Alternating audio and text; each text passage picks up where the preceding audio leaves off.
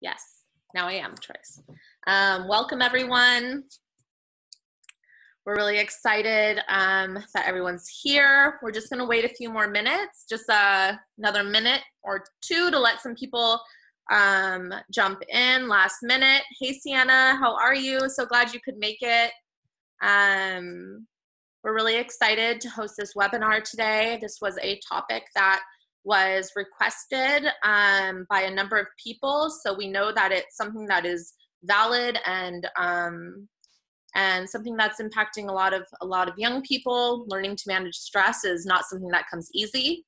So we're here today to talk about some strategies that you can apply in your life that will help you be more successful and hopefully ease the tension of stress in your life. Because we all know stress can be very challenging, especially for patients with HAE. So welcome everyone who's coming in.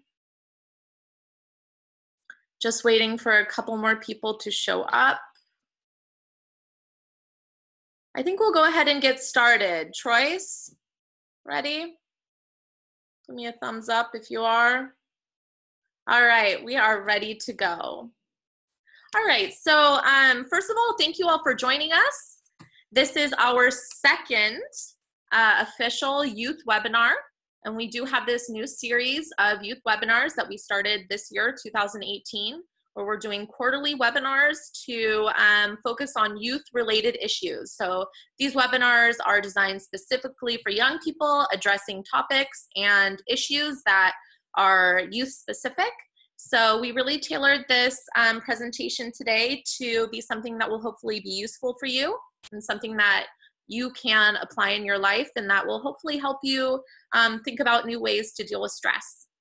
We know that stress is something that affects everyone, and especially as you get older and you're dealing with all kinds of things in your life: school, friends, family, extracurricular activities.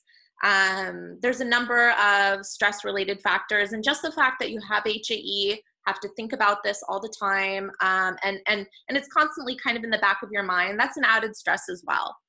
So one of the things I just want to emphasize here is that we're going to really be emphasizing stress is normal for everyone. Stress is something that's unavoidable, but we really want to emphasize that there are some things that you can do to minimize the impact that stress has in your life and to better understand the way that stress affects your body, because it really does have an effect, a physiological effect on your body. And it's actually really interesting to learn about that process. So one of the things that is really important to recognize here is that stress is actually one of the most common triggers for HAE attacks that have been reported in a number of studies. And we know that stress impacts our bodies. Stress can impact HAE and lead to attacks. And so again, it's just really important to find ways to manage stress and minimize the impact that stress has on your life.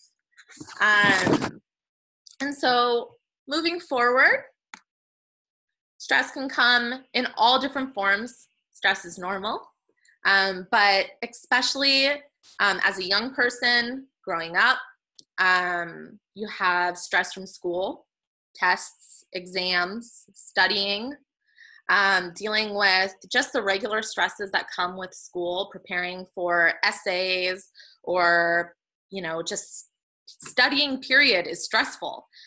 Knowing that you have deadlines can be a big challenge for a lot of people. Family, growing up, family can be a huge source of stress for a lot of young people. Everyone has stress as it relates to their family, and learning ways to really effectively cope with that is going to be monumental kind of as you move forward in your life. Friends, we all have friends, and we know that social networks can cause stress too, especially when you're young and dealing with the social networks at school and online today. There's a lot of stress that comes on with issues that you see online. Extracurricular activities, some of you may be doing sports, participating in work, maybe. Some of you may be in clubs and that have additional requirements. And so there's a number of different things. And then just as a reminder, we all have HAE. And that can be a stress as well. And so when you put all of these things together, they can oftentimes build up. And finding ways, again, to effectively manage these different things in your life is so important. And so I know that Troyce, was going to, we have our special guest, Troyce. She's here, and she was going to provide a couple tips and some insight here. Troyce, I'm going to go ahead and unmute you and leave the PowerPoint on. Okay. Okay. So, hi guys. Hi everybody. I'm Troyce. I'm also an HAE patient. I'm not what you would consider in the youth section of life, but I think that it's important for us all to recognize how stress can have an impact on our bodies. So thinking about stress, we all, like Lisa mentioned, everyone goes through stress, no matter what age. If you're a young person who, maybe is elementary, middle school, all the way up to, high school or college. We have a couple college students with us tonight. So, and then there's parents. Maybe there's some parents on. We all deal with stress. We all have stress.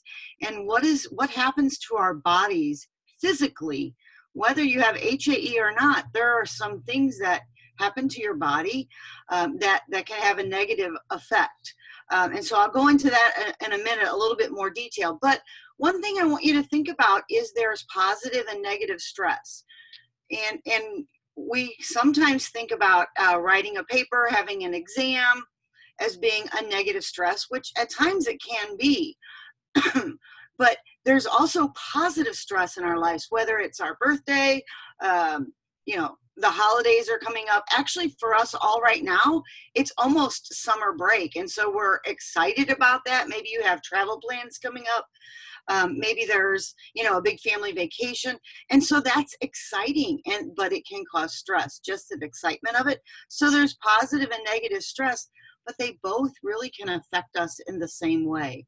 And it's really, so cortisol is something that we all have in our body. And it's just, an enzyme that we all have. And the challenge is that with stress, cortisol increases. And so some of you guys have heard of fight or flight, right? So something kind of bad happens, you see an accident, and you hear about people being superheroes and they can lift this car off, and how can they do that? And it's because they've had a huge increase of cortisol during that stressful time. And so you need it for a very short period of time, but if you keep stress and you keep cortisol in your body for too long, it causes inflammation, which is edema. And so most of us on this call today know that edema is something that our bodies can't always deal with the right way. And so shutting down and having too much cortisol, which causes edema in everybody, even if you don't have HAE, but having too much of it for too long can create challenges for you when we think about us with HAE and how we can, eliminate some of that swelling. Now, trust me, I understand that HAE is not the swelling from HAE is not from cortisol. I understand that, but I'm just saying that cortisol can increase edema in your body. And so you don't need that extra push. We already have challenges with edema in our body. So, and then the other thing I want to really express is, so sometimes when we have a lot of HAE, we can kind of get a little depressed and anxious about it. And stress, that's something that can occur. And so thinking about, some people say that when I was a teenager that I was depressed because I had HAE. Well, not really. It was because of all the stress involved in having HAE. So Lisa, can you go to the next screen? So this screen is just a little bit about how your body is affected by stress. And So, you know, we talk about our brain that's difficult to concentrate. We all know when we're under stress and anxiety, it is hard for us to concentrate. And increased stress can make us depressed. And so we don't want that. We want to have techniques to get out of it. You think about your heart or cardiovascular, you know, we are all too young, and even though I'm not, to have high blood pressure. But there are side effects related to our heart. Our joints and our muscles. Once again, you can have increased inflammation, and you get aches and pains. And you guys are out there being active, playing in sports, and with increased stress, it makes it harder to do that. With your immune system, it's hard to fight infections. And just like stress can be a trigger for some of us with HAE, infections can also be a trigger. And so increased stress makes it harder to fight infections. And so we don't want to have another challenge fighting infections because of our stress. And, you know, it can affect our skin. People who have a lot of stress can lose their hair, can have really dry skin. It can affect your belly, your gut. So you can have, you know, diarrhea or constipation, can have bloating, just pain in your belly from increased stress. And then the other is our reproductive system. So we think about the hormones. For girls, they're, you know, our menstrual cycles, and for boys, just the increased hormones.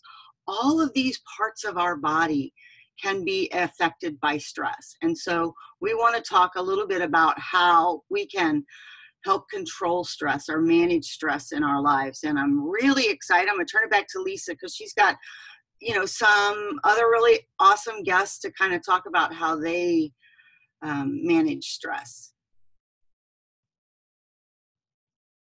Yeah, so thanks, Troyce.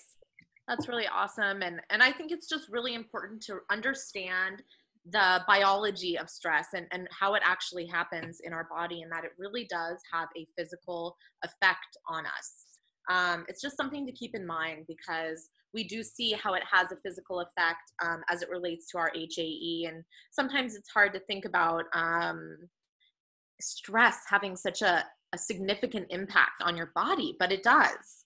And we have a couple HAE patients who are here as guests today. They're both college students at different points in their educational careers, and they were going to talk to you guys a little bit about ways that they manage stress and deal with stress in their lives, and hopefully give you guys a couple tips and some insight into ways that you can manage stress in your life. So first I'm going to introduce Allison. I need to find her here. Here we are. I'm going to just go ahead and spotlight you, Allison, and stop my share. So Allison is 19 years old. You are a freshman in college, and you are a chemistry major. Yes. And you're going to talk to us a little bit about how you manage stress in your life.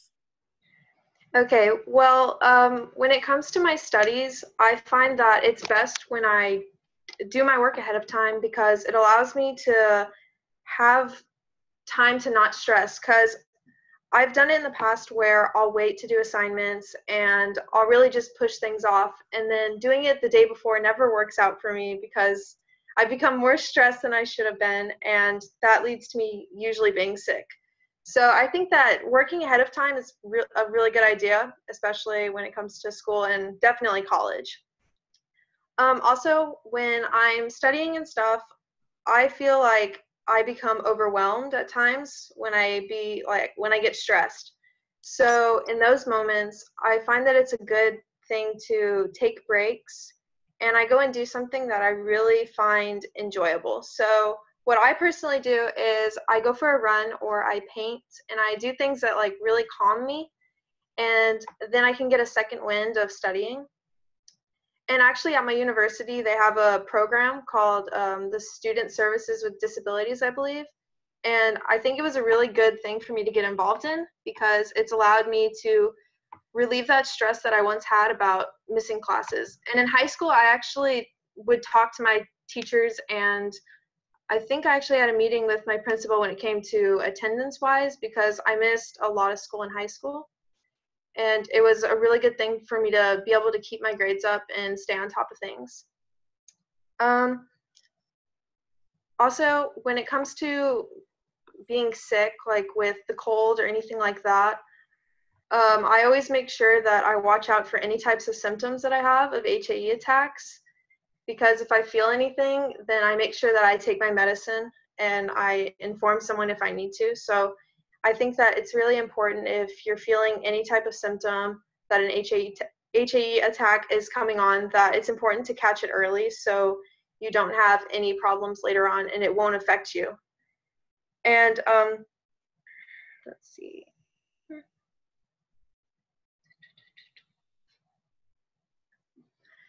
Also, I think that whenever I'm doing my assignments and things, and when I take tests, even when I don't do as well as I want to on certain exams, I always make sure to just take it as it comes. Like, although I'll be disappointed sometimes, I don't want to allow that to stress me out, because I know it's one test and it's not the determining factor for everything. So I think that to manage your stress when it comes to tests and stuff is a really good thing, because it'll allow you to just relax and then set goals for the next test that you'll do better, and it's just kind of a process, and I think that's really important. Awesome. Thank you, Allison. If anyone here has questions for Allison or any of our guest speakers, or for me, or you come up with questions throughout this process, please feel free to jot them in the chat feature, and we'll address your questions as we go.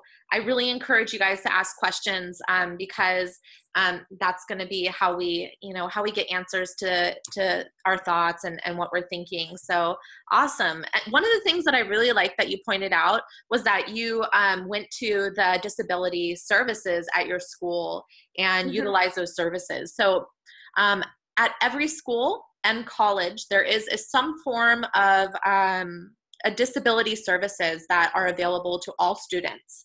And with a documented note from your doctor, these are services that you can use to burden some of the stresses at school and allow for some accommodation when you're dealing with some, when you get sick or certain issues like that. I know that it was super useful for me when I was in college. So definitely that's something I think that's a great point. And another thing you said was just the fact that you're not procrastinating when it comes to schoolwork. I think that's also so important, because when we procrastinate with schoolwork, then sometimes it comes to the last minute, and then you can get an attack, and then maybe you don't finish your schoolwork because you had an attack, and then you don't get it in on time. And so it can be kind of like a domino effect on your schoolwork and your, how you're doing in school, because one thing leads to another, and then it can cause more stress because you procrastinated. So those are some awesome tips. Thank you so much for sharing, Allison.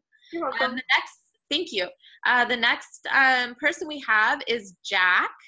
Jack is, let me spotlight your video, Jack, and make sure that you are not muted here. Okay, awesome. So Jack's 28. He is in his last semester of nursing school, and he is studying to be a pediatric oncology nurse. And you're just graduating this month, right? Yeah, next week. Oh, next week. That's so exciting. Yeah. Go ahead and share some of the things that, what's going on in your life with stress. Yeah, so nursing school is, I'd say, one of the hardest things I've ever done. It's built with a lot of stress. There's definitely the coursework that you go through is very intensive, and they really push you to your limits, along with having clinical and everything else. So you do a lot, you see a lot, and it's just a bundle of stress, So learning to manage that stress was really important to me, because in the beginning it was kind of difficult to figure that out, and I was swelling a lot and in and out of the hospital, and I got kind of lucky. It's usually like after final, stuff like that, when your body starts to calm down after all the stress. It's usually when you get your sickest, as far as like cold flu, but also for me it was HAE. So it usually happened like after all the finals and stuff, but it happened sometimes in between. So some things that kind of helped me get through to my senior year, finally, was I prioritized my goals and my tasks. I made lists, made sure to do like the hardest thing first, and then just kind of doing the easier things like later on. So like in nursing school, we often got a long list of what we're supposed to do for the entire semester. And it is extremely stressful to see the amount of work that they pile on you and expect you to get done, you know, in a certain manner. And there's all the deadlines you have to meet. So for me, getting that most important part done, that, you know, 10-page paper or whatever you have to do, you know, get it done out of the way, and let the little piddly stuff kind of trickle in at the end. And it just really relieves a lot of stress off if you can hammer that work out quickly. So, and then another thing I want to say is, like, don't be afraid to ask for help. For us, we have our clinical mates. We have, you know, there was 8 of us in my team, and then other clinical mates from other groups and stuff like that. We'd all help each other. We all talked about what assignments we're doing, you know, what they did for that, you know, where they found these resources and stuff like that. You know, college shouldn't be just a you stand alone kind of thing. It's all about the experience of getting together and meeting new people and having new experiences. So therefore, you know, when it comes to your work, you shouldn't just do it by yourself. You know, if it's something that you can get help with, or, you know, something along those lines, do it. Like, I went to a tutor 3 times a week for chemistry when I started, because I never took a chemistry class before. So I got through it, but I got the help that I needed. And that really helped relieve a lot of my stress. I also want to say, like, make some time for fun, you know, do some hobbies, get out there. Don't just study every single day and, you know, don't do anything other than just school. Experience college, have fun with it, you know, because this is the only time you're going to be able to do something like this in your life, you know, so it's definitely worth getting fully involved in with your college experience. I sometimes, like when I'm studying or something like that and I get kind of overstressed or something like that, I like to jam out to some music, you know, blare the music, kind of, you know, distract yourself if you need to every now and again. You just kind of get away from it if it becomes a little too much. You know, there will be time, you know, to study, taking 10 minutes, 15, 20 minutes, whatever you need. Step away from it for a while. You can come back to it. And usually if you're having trouble with something, when you come back to it, you can figure it out because you're not so stressed out. You're not so focused on one thing. You can see it, you know, at a broader view if you just step away for a little bit. And then if you're having trouble like sleeping or anything like that, I like to do like guided meditation, like play some music at night. There's tons of YouTube videos you can do. Just make sure you're on Wi-Fi, but I mean, they have like hours upon hours of music. You can do like full 8 hours and just listen to music, and it really helps you fall asleep and just relaxes you. And I tell you what, this is like one of the big things that helped me with my stress is just getting a good night's sleep. And just relaxing, and it really makes that world of difference to just kind of, you know, have that full night's sleep there. And then I would say another important thing is to have that support group, like I said, with your friends and stuff like that. But I think it's kind of important to have like 1 or 2 people that, like, no matter what time of night or whatever, if you're really stressed out, if you are just kind of having a freak out or whatever, have people that you can call, be it a friend, you know, your parents, a sibling or someone that you can always call at any time and just talk to them. You know, sometimes talking, getting things off your chest really helps you deal with some of the stress and some of the things that you deal with. And 2 last things here, get disconnected, you know, go off social media, leave your phone in, get out in the woods, you know, take a walk, a hike, whatever you can around you, you know, be in the city, take a walk around, whatever you can do, just disconnect from technology for just a little while. You know, you have all these outside sources coming at you all the time. It's really important to get away from it. Just be you, and, you know, especially at your ages and everything like that, you're trying to figure out who you are, you know, allow that to happen, you know, let a little self-exploration away from all the, you know, media and everything else like that. You don't need all that outside stressors in your life right now. So, and the last thing I have to say, naps are your friend, especially in nursing school. Take a nap every now and again. It's okay. You know, being an adult and stuff, they always say, oh, I always miss naps. Well, take it, you know. So All right, well, that's all I have to say. So back to you, Lisa. Awesome. Thanks, Jack. I think you brought up some really, really good points. And one of them is like to kind of disconnect and step away sometimes. You know, we're all like literally connected to our phones all the time. And sometimes it can just be kind of stressful and you're always looking at something, and it's really good, no matter what stress you're dealing with, to kind of step away, take a walk around the block. I know I always had, when I was growing up, I always had if I was getting to an argument with my parents, or I was dealing with something really stressful and I was kind of building up with my emotions, I would kind of step back and I would go to my happy place. Because I had one happy place in my neighborhood that I thought was like my safe spot. Mm-hmm. And it was really kind of the spot, and I would let go and I would just sit there. I didn't have a cell phone at the time because I'm a little older than you all, but still, it was just that moment where you can kind of sit, peace, relax, and just enjoy the moment. So I know that there was a question here.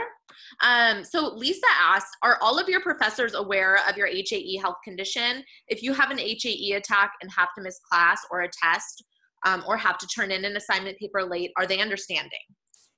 Yeah, that's a really good question. So what I usually do when, like, the first day of class, I go up and I introduce myself to the professor and I tell them I have HAE.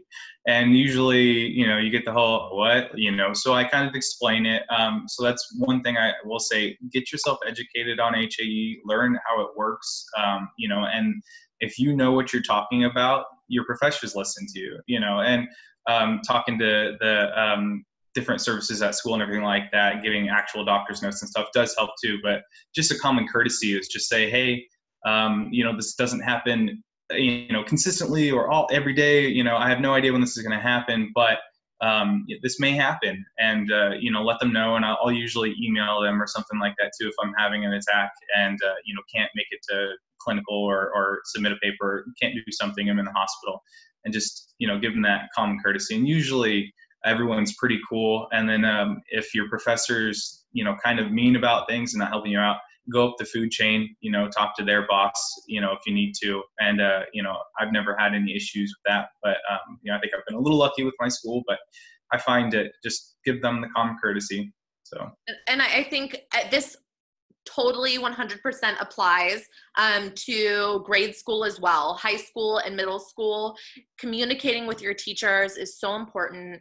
And you know, talking to your teachers in the beginning of school, or having your parents arrange a sit-down meeting with them, just so that they can introduce you and make sure that your teachers are aware of what's going on. Make sure that if you change schools, your school is aware of your situation. And so if this happens, it's not just something that if you miss class, or so people are aware of what's going on ahead of time. If you have to tell them, oh, I missed school, it's because of this, they're already aware of like what really was going on. Allison, I know there was a question for you as well, so I'm gonna spotlight your video. Thank you so much, Jack. Awesome, thank you so much.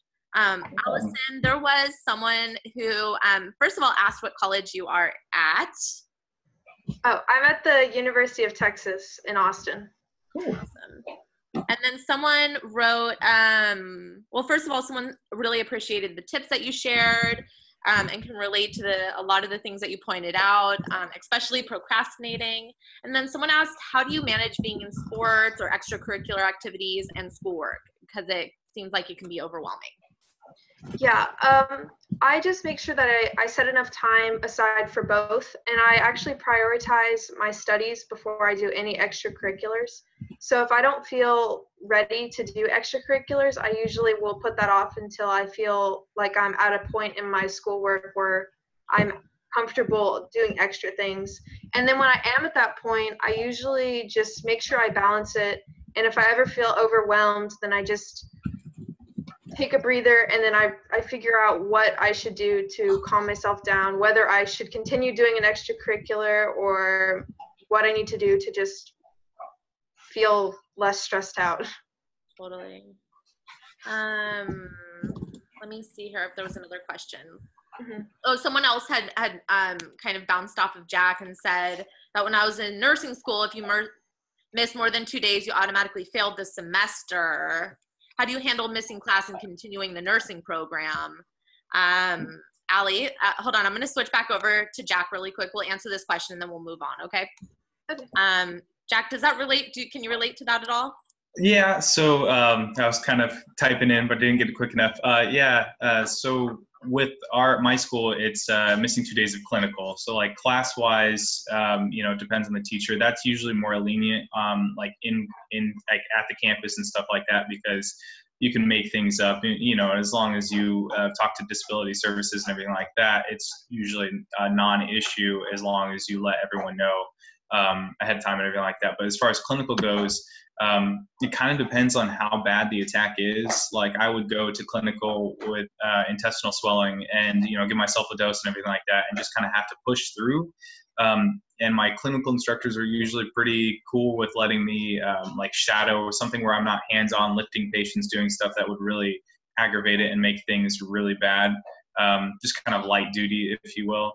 But we will have like a paper or two you can write if you miss a full day, like you can't go at all. So they'll have you replace like a day with writing with, something about something in nursing or something along those lines. So it's just kind of up to you to talk to your school and figure out what their policies are and what they're willing to do, because every school is completely different. I know the standards are pretty well the same as the 2 days, but I would just talk to them and find out what they need you to do. So. That's a good point too, Jack. And a lot of times your school will be willing to work with you if you communicate with them effectively. So thank you guys so much for sharing. I'm going to go back to our PowerPoint here. And I really want to emphasize a couple more really important things. So one of the really, really important things here, and I know that Allison really touched on this, and just the importance of listening to your body and treating early.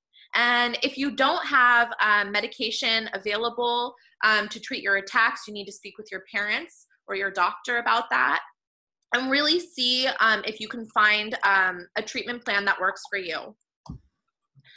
Treating early is going to be the key to reducing stress from your HAE attacks. We all know that once our attack progresses, it gets worse and worse.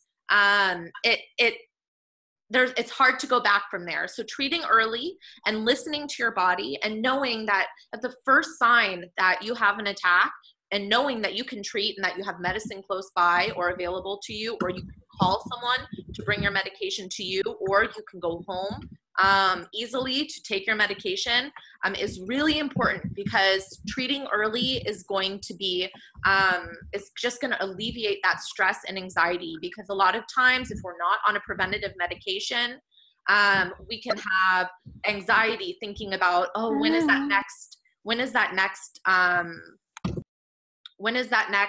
attack going to happen? So that anxiety of thinking that we're going to have another attack can also be considered stress. So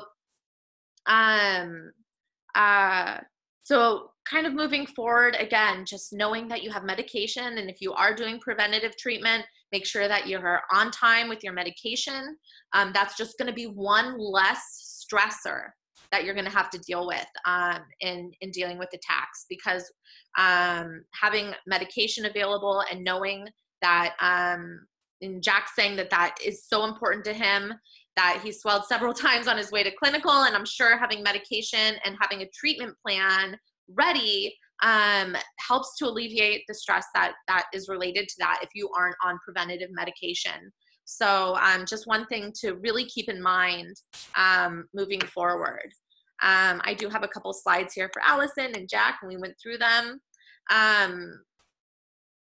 Troyce, you were going to come back and touch on a couple more things. Here you go. Great. So I really, really like what Allison and Jack shared, some amazing tips and ideas, and pretty much touched on all of these that I was thinking about when I was doing this. So physical activity is great. I love, Allison, that you go out and take a run, or Jack, that you're going for a walk, probably Forest Park, love it. But just getting outdoors and getting some fresh air. especially if you're in school all day. I know some of you are probably in some sports or activities, which is great, but not everybody. So I would really encourage you to get your blood flowing, and moving is what gets our blood flowing and really can clear your heart. Your head, I'm sorry. Lisa's talked about going to, you know, her happy place or a park or whatever, whatever that is for you. I live in a place called Lake County, and so there's lakes everywhere. I love to just go, you know, walk outside around the lake. It's amazing. Another thing I think Jack brought up, relaxation and deep breathing. Sometimes if you just count to 10, a lot of times I think about that when I want to say something that maybe I shouldn't, but you know, so people say count to 10 before you speak. But if you think about taking deep breaths and meditating or listening to really calming music, another thing that's just an amazing benefit is yoga. If you have internet or cable, or you usually can get a free, you know, there's yoga on TV, and I know it sounds weird, and some of you guys are going, what is yoga? But it really can relax you. It's just a way of stretching different parts of your body, and it can be relaxing. Another thing, please laugh. Keep a sense of humor. That is so important for all of us to just continue to laugh.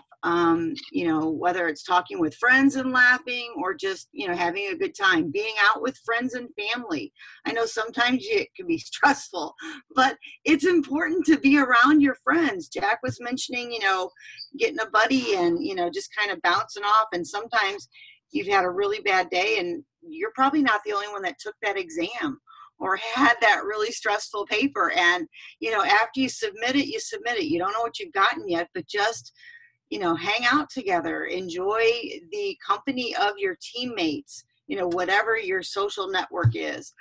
And then, you know, I would say set aside time for hobbies, whatever your hobby is. If you don't have one, find one.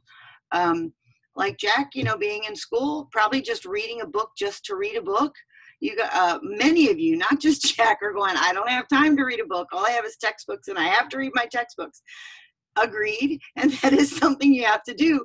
But sometimes just reading a chapter in a I call it a mindless book is so refreshing. And you think, I can't because I have to read for my exam and I have this assignment. But, you know, so maybe it's listening to music.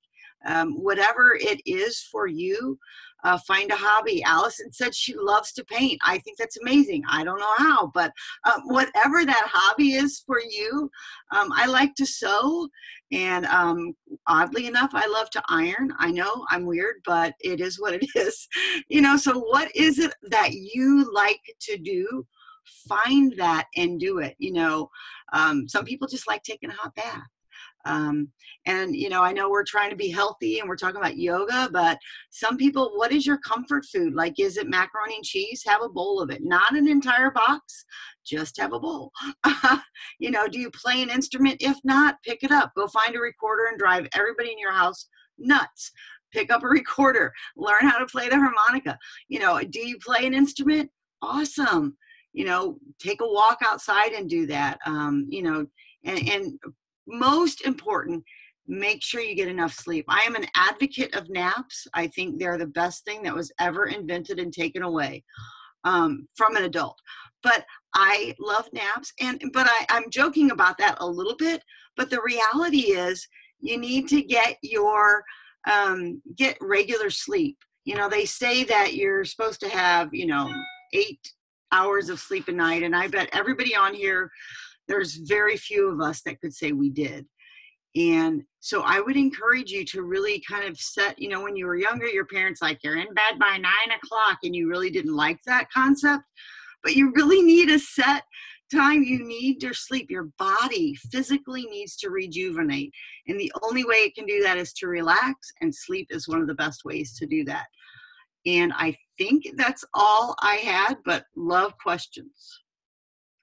All right, let's see here. So there's just some people who made some comments here. I guess that there is I'm sure that there's more than one, but there is a free yoga and relaxation apps in the App Store, which is always fun and useful. We just had some people writing in some of the things that are relaxing to them. Fishing, slot car racing. For me, it was photography. Just being in the moment. Anything that you can do where you're just being in the moment and living in the moment can be a huge stress reliever, because it takes away any other thoughts that you have about things that are stressing you out. So anything that you can do to kind of separate yourself from the stresses that you're dealing with at the moment and pull away and focus on something else can be a huge stress reliever. Another thing that's really important is to communicate. Communicate. If you're stressed about something, you can communicate that. It's not anything to be ashamed about. Stress is normal and stress is real. And you should be able to communicate, if you are stressed, with people who care about you, and they will be able to listen. Someone else said that they play their keyboard or guitar and sing, which is a huge stress reliever. So we all have our little things that we enjoy. And and stepping back for a minute to enjoy those things is going to be really important. So just kind of wrapping up here, we've gone over a lot of things in the webinar so far. We've kind of talked about stress being normal. We talked about the physiology of stress and how it really impacts your body, like for real, you guys. It's not just this thing that people talk about. It's actually something that has physical impact in your body. So this really does have an impact on your body, and again, on HAE. We talked about that stress can be one of the most common triggers for HAE. So this is super relevant to all of us here. We talked about how to manage school and preparing and planning ahead. Planning ahead is super important. Utilizing the services that you have at school is going to be really wonderful as well. There are services there that are designed to be available for you to help people who need exceptions sometimes, and it's okay to ask for assistance if you need it, because HAE is a real thing and it can really impact your life. And if there are services available to help you, I think it's really great to be able to utilize them. Another thing that we talked about was, was finding your happy place and taking a moment out for yourself. Jack and Allison talked about a number of things that really helped them. And we really appreciate you guys. Thank you so much for sharing your tips. And we hope that everyone who tuned in today was really able to benefit from that. And we hope that anyone who tunes in to this in the future is able to learn a little something as well. So if you guys want to view this webinar once we're done today, you can do so in the HAE Cafe, which it will be available in our webinars archive. So you can go back and review this later on if you'd like. And we just really appreciate you all for coming. Feel free to shoot me an email. I'll write my email here in the chat box. If you guys have questions or comments or want to follow up with me for any reason, my email is lisa@haea.org. You can follow up with me anytime. I'm here. We have a number of really awesome youth programs, and we will be holding another webinar in a couple months. So stay tuned for that one. I think that webinar is going to be focused on getting involved in events and advocacy activities. So that should be really fun as well. Also, I just want to give a shout out. If you aren't already involved in the Youth Leadership Council, we do have a youth program that is set up for people who want to be involved in advocacy. The date for the webinar hasn't been announced yet, but I will make a note and send it out as soon as we set a date for it. But we do have the Youth Leadership Council, which is a really wonderful opportunity for young people to get involved in the HAE atmosphere and activities. We do hold quarterly video chats with our Youth Leadership Council. It's just a really great way to connect with other young people who have HAE and get involved in HAEA events that we hold, such as Capitol Hill Day and other events that we have going on. So I really encourage you guys to shoot me an email if someone has a question about that or would like to get involved. You can also go to our website under engagement, or take action and then engagement, and you'll see a link to sign up for the Youth Leadership Council. Let's see, we just got a last minute question. Sienna was asking if anyone has a good system for keeping track of the days that they infused or injected. I've tried to remember to write mine down on the calendar, but it only works 65% of the time. Sienna, I can give you a tip that I use. Basically, what I would do is I would have a kind of a spreadsheet, and I would tuck it in to my bag where I have all my medicine. So I always remember to grab my spreadsheet whenever I do my medication, and I'd make a note of the days that I infused, if I knew any triggers, and how much medication I use. So that was really helpful for me, just to know that it was with my medication, so that when I went to go get my medication, I would grab that as well and make a little note, and then I'd put it back as soon as I was done with my medication. So that's just one tip for you. And also you can keep track on your phone in your notes section. Make some notes in your phone and keep track that way.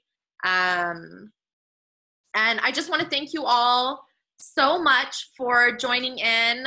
If you have any other questions, well, let's see. I just want to address some of the questions here, because people are asking, how do you keep your rescue meds cool while out and about?